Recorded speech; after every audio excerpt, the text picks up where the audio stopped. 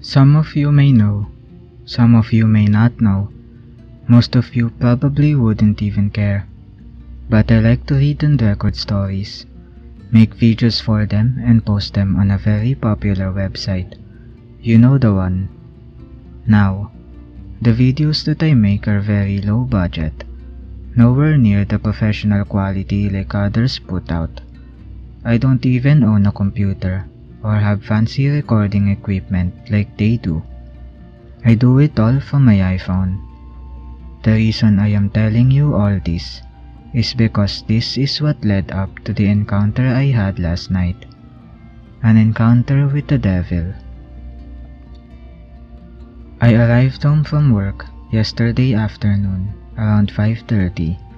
I did my normal routine. Make coffee, make dinner, drink coffee with dinner, which consisted of 3 hot dogs and 2 packs of oriental flavored ramen noodles. That's been my dinner now for about 2 weeks, because, after all, I work for a living, therefore, I'm broke. Anyway, I sat down at my dining room table and ate my food.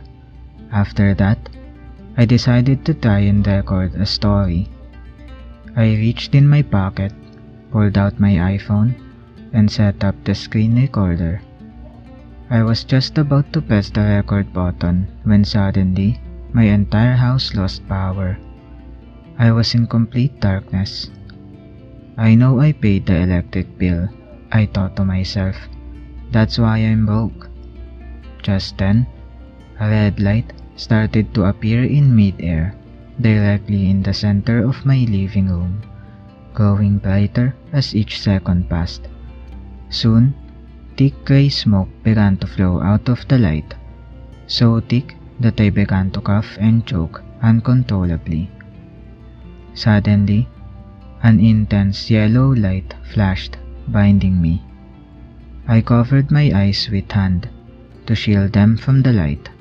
Seconds later, I moved my hand and every single light in my house was back on. The smoke had cleared, and there he stood, the devil. That's right. Satan, Beelzebub, the Prince of Darkness, was now standing in the middle of my living room, holding a pitchfork. His entire body was blood-red, from the waist down, resembled the back end of a goat with hooves, hair, and a tail. The upper part resembled that of a very muscular man with arms, hands, and a head with horns. His face looked exactly, and I mean exactly, like Dave Cole when he played the devil in the Tenacious D, Pick of a Destiny movie. I love that movie. I have it on DVD and Blu-ray. Anyway, we stared at each other for what seemed like forever. Finally, I asked sarcastically, "What the hell are you doing here?" The devil smiled. "I am here to kill you and take your soul to hell," he said. "What?" I asked. "Why?" "Well, most people don't know this," he said. "But when I'm not down in hell trying to figure out how to conquer all mankind, I like to browse a certain website for creepy and crazy horror stories. It helps me relax. I especially like the ones about me. Now, I've listened to many stories by many different people, and they were all quite impressive. That is, until I found your stories. Your stories are dreadful pieces of trash. You read like a first grader, you sound like an imbecile, your editing sucks, your pictures are pretty cool though. But your name, holy hell, your name is the stupidest thing of all. You give storytelling a bad name, so I am here to kill you and rid the world of you and your pathetic attempts at entertainment. Now, prepare to die." With his left hand, he raised his pitchfork high above his head. As his right hand extended out toward me, fire began forming in the palm of his hand. I started to freak out.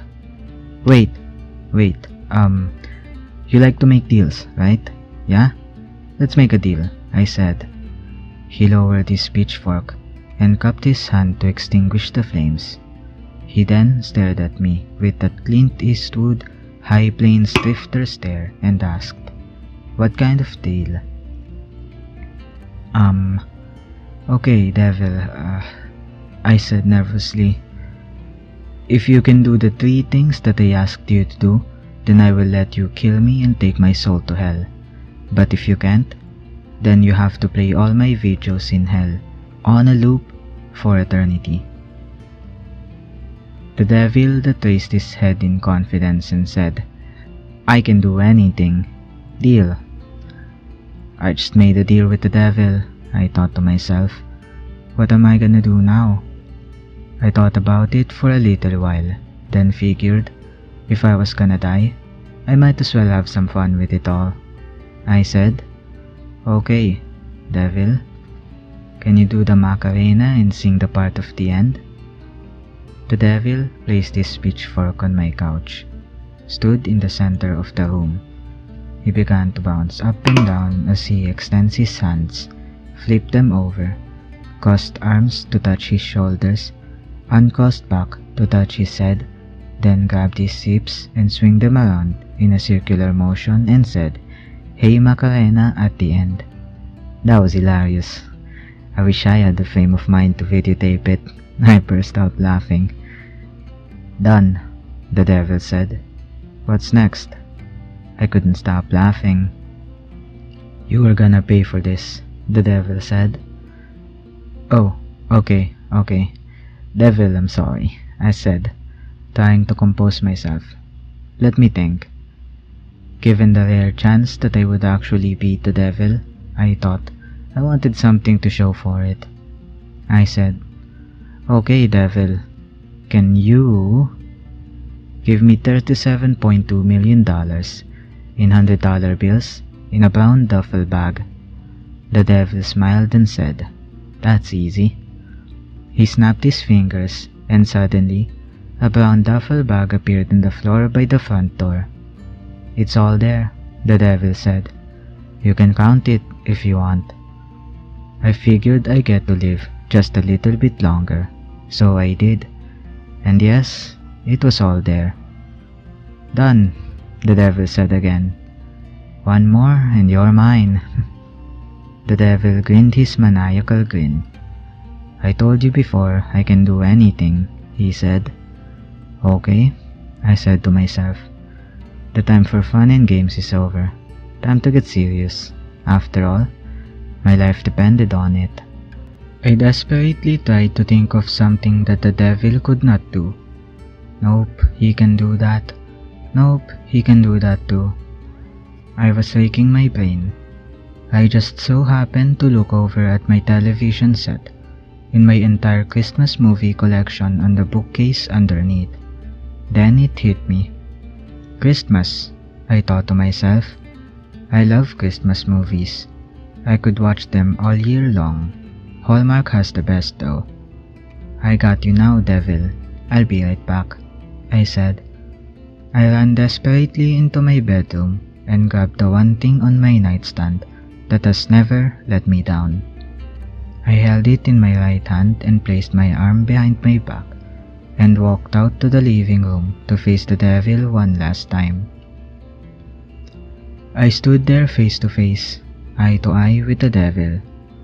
"I have a special place in hell for you," he said. I chuckled. "I don't think so, devil. Can you?" I moved my arm from behind my back.